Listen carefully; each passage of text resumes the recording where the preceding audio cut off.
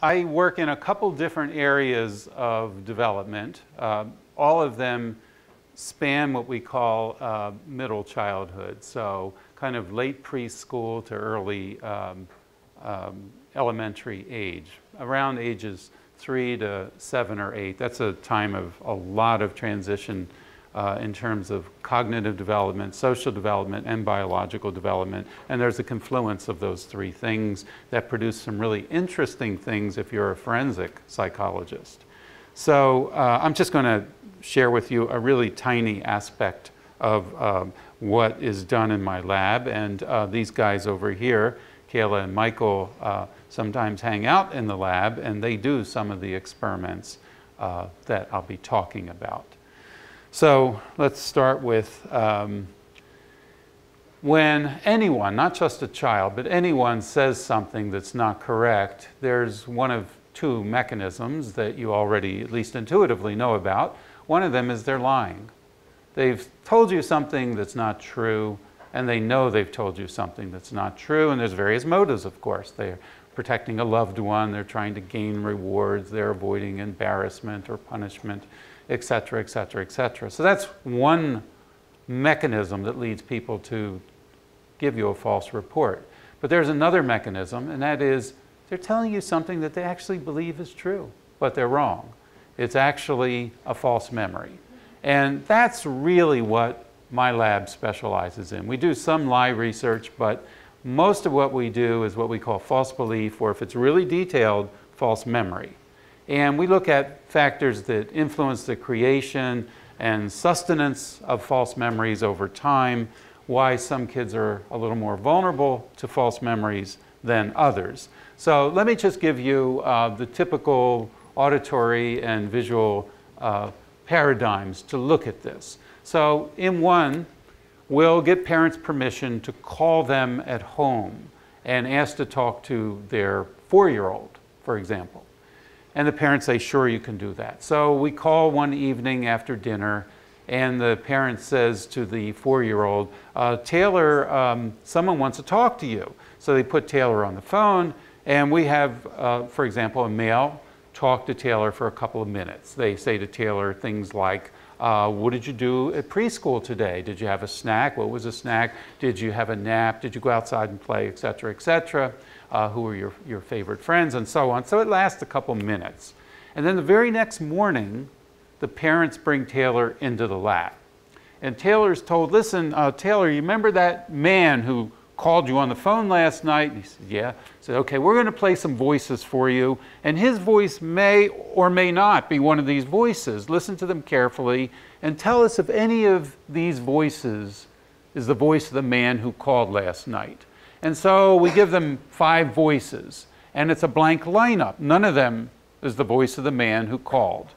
And if it's a fair voice parade, if the child makes a mistake, they're equally likely to pick any one of the 5 voices, and you can see the 0.2 probability if it's a fair voice parade there. They'll pick any one of the 5 equally often. And I might note that with young kids, even though you emphasize his voice may not be one of them, they feel almost compelled to pick a voice.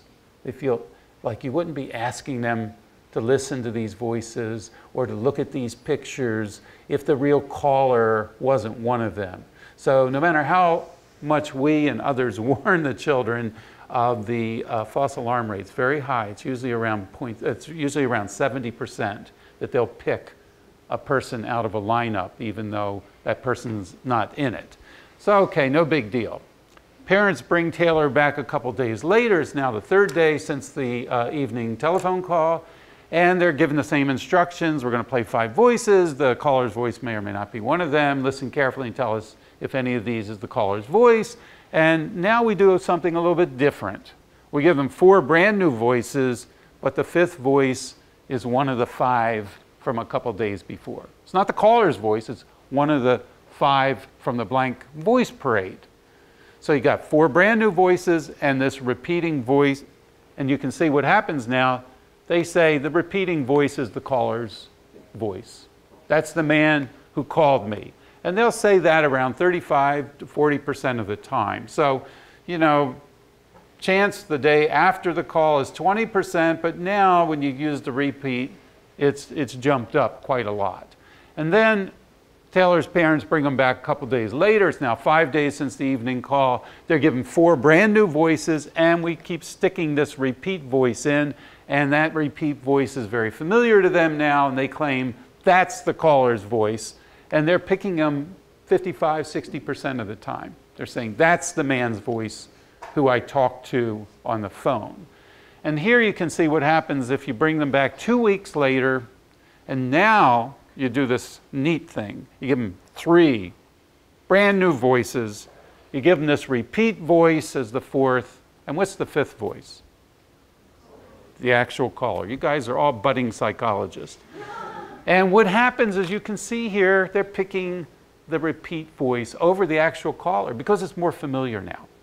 And all these other things here are methodological controls to show that that's driven by how many times they heard it. It's not driven by the length of time. For example, over here, if you just have someone call a kid and then you wait 2 weeks and you give them a blank voice parade, even 2 weeks later, they're picking any one of the 5 voices equally often.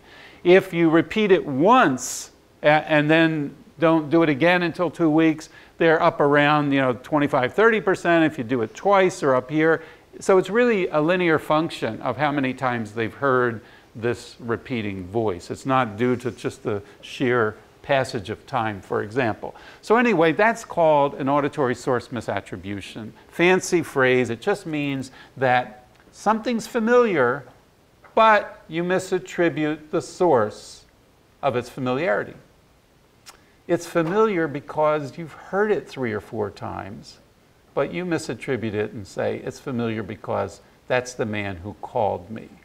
And one of the things that happens, and this is devilishly difficult for preschool age kids, it's hard for all of us, but it's disproportionately hard for young kids, is they lose source information from the memory trace faster than perceptual information, faster than the way something looks or sounds.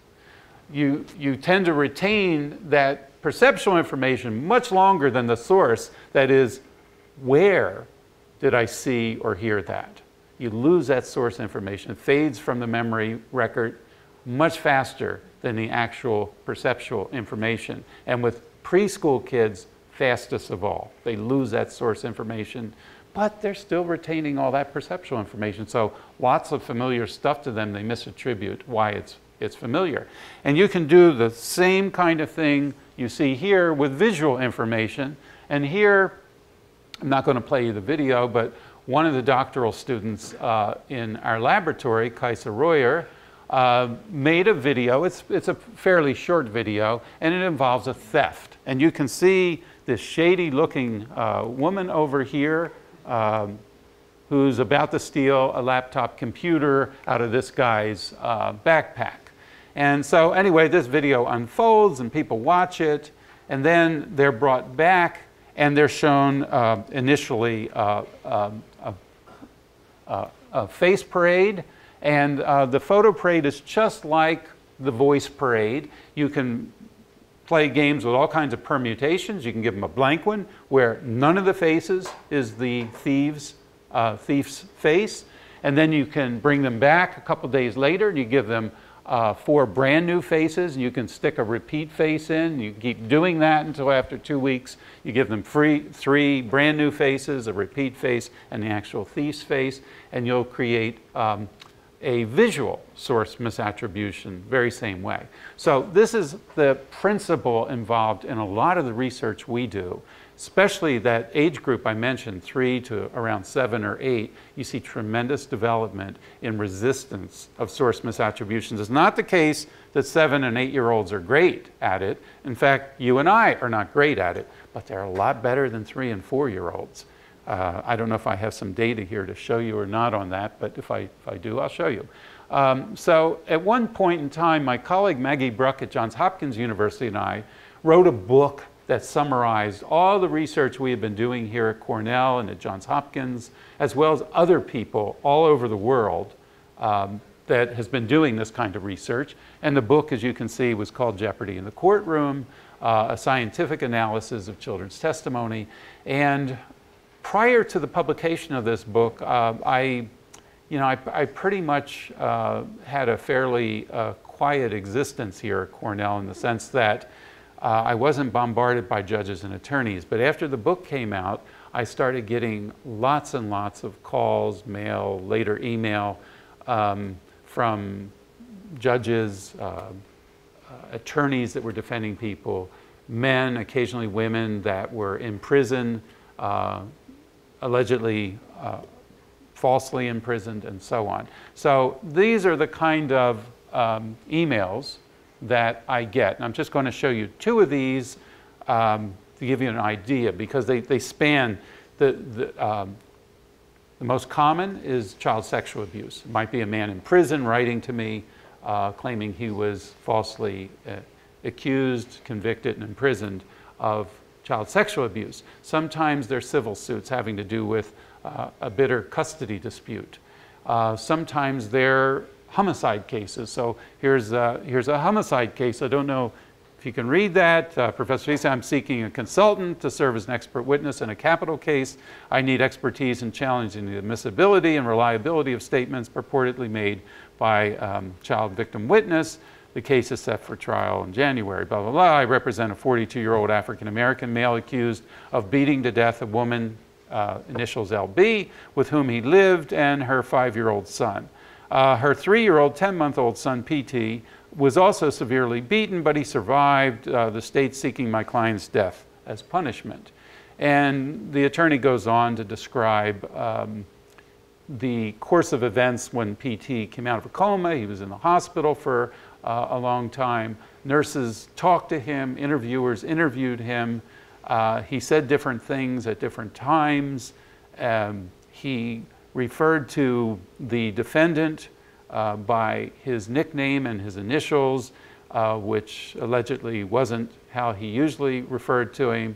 And the attorney goes on and on and on, and describes how he later picked a mugshot out of a face parade, and how many times they had shown him the face parade, and so on and so forth.